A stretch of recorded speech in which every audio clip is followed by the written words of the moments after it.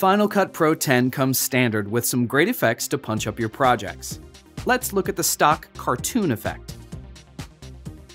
In the parameters, you can adjust the look you want to achieve simply by using the amount slider.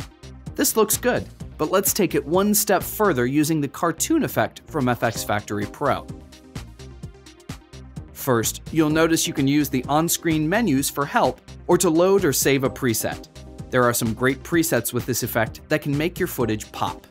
Click the color pickers to use this effect with your own custom colors. Here you have precise controls for the sharpness of the colors and the amount of detail loss. To round out the look, change the contour color and adjust its strength.